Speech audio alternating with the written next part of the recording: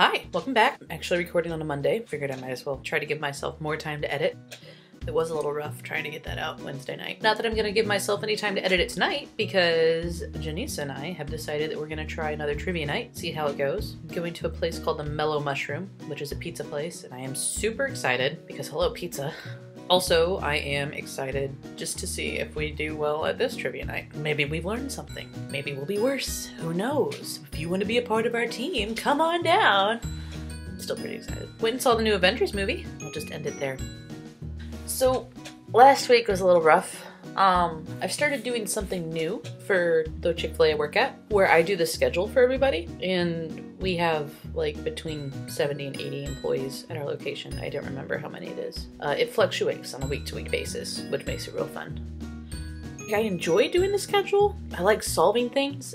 It's like a moving puzzle that kind of like a Rubik's Cube where you have to like slide in different pieces, and then when it gets all going, it like starts just kind of trucking along. Only problem is I'm doing a schedule to try to get our labor down as a store, which means I'm trying to put together a puzzle that I don't know where the edge of the puzzle are. It's getting a little frustrating because I don't know about you, but I hate feeling like I don't do things right, which means I hate feeling like I keep messing up the schedule. I think it's a little bit better, but I also think that I am my father's daughter and a little bit more driven by results than just continually working to do something good. Like I need results to show me that I have done the thing. But it's okay, because it's not just work that I feel frustrated and like I'm not getting anything done. Because let me tell you about the adventure I have had in trying to change my address to live in Nashville. So I'm trying to get new plates for my car. And in order to get new plates, you have to change your address where you live, and you also have to get an emissions test for your car if you're in the county and pass the emissions test. So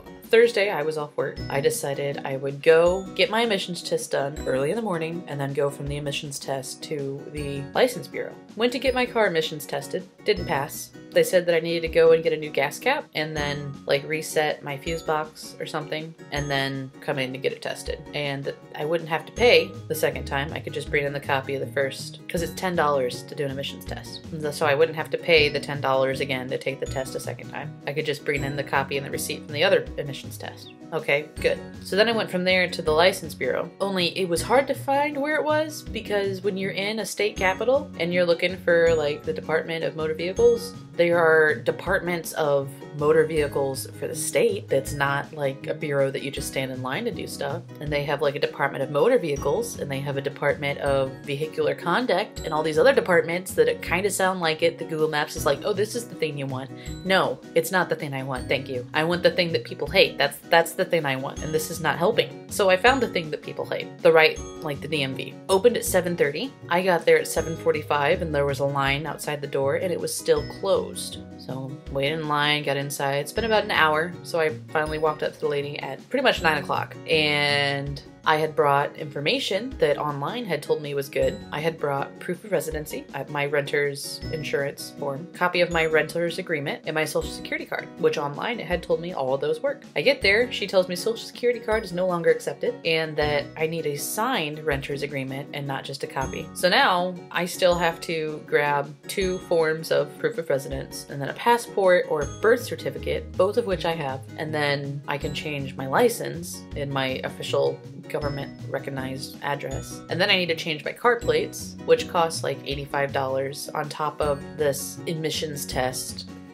It's a whole thing, which still isn't done and probably should be, which is great because then every time I talk to mom on the weekends, she's like, so did you get your address changed? Did you get your new license plates yet?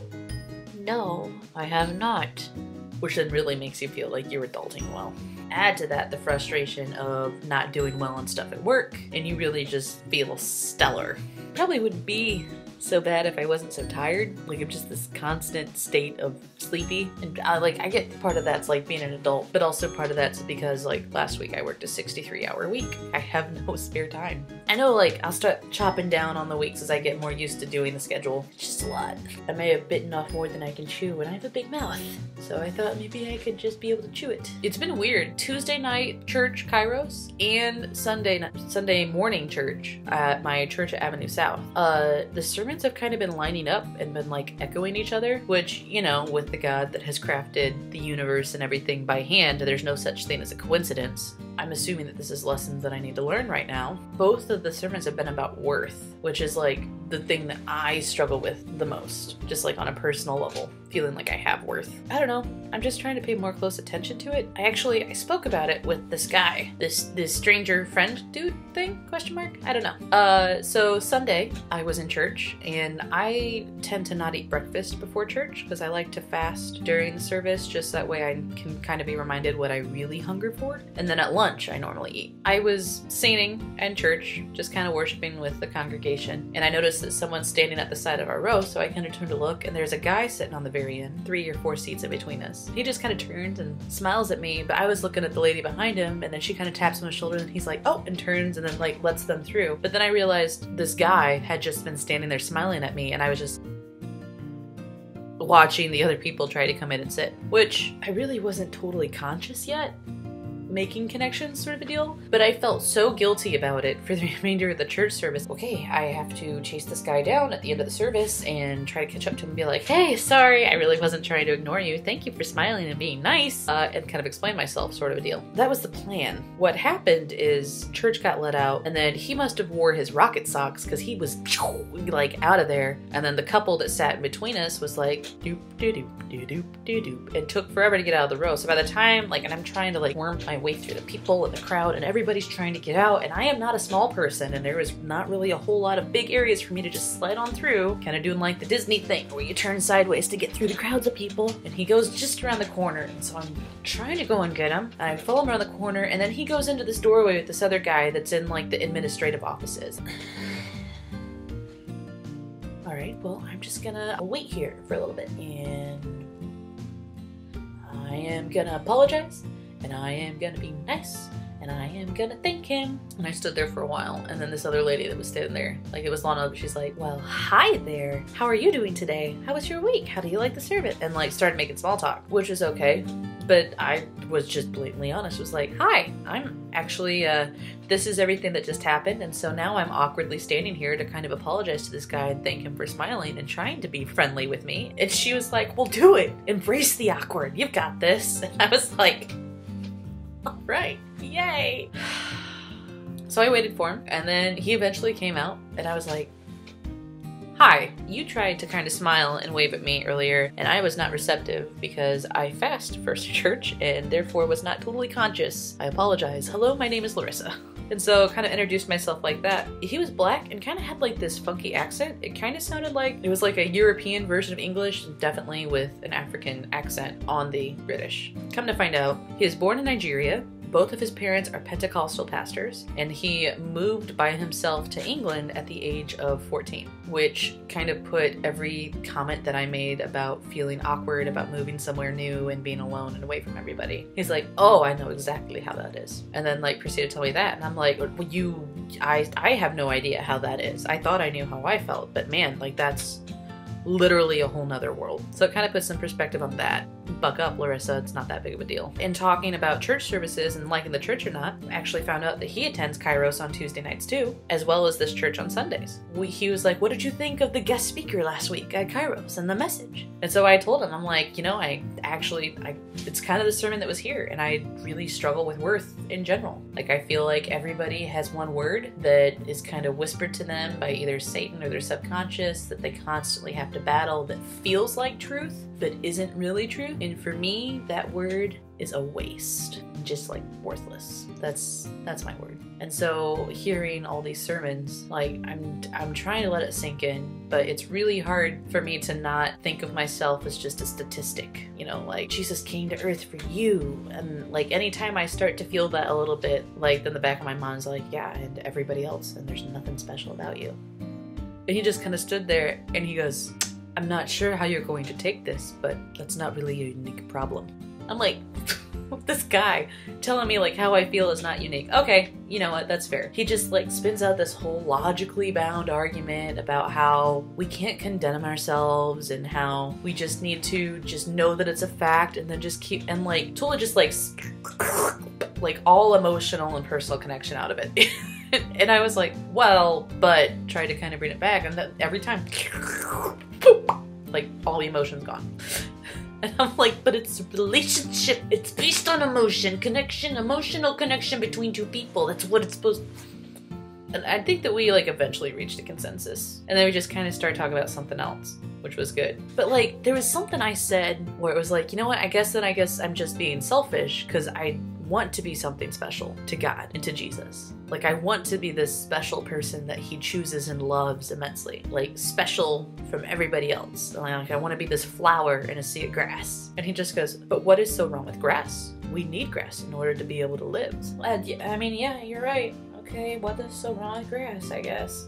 Like, there was no... I don't know. I just hope that I meet him again and hopefully frustrate him as much as he frustrates me, because that's fair.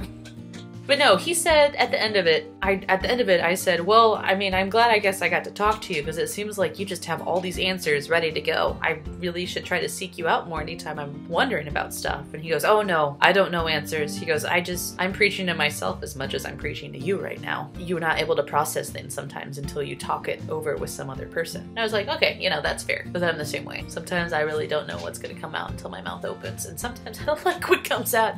But that's the struggle of not having a filter. Overall, it was pretty cool. And then he's like, well, what else are you doing today? I'm like, well, I was gonna go find food. Do you know any good places nearby? And he's like, I do not. I just kind of moved here recently. He goes, but I do need to get going. And then he paused. My soccer team plays in 15 minutes. And I was like, football. And he goes, well, I didn't know with you being American. I'm like, oh, no.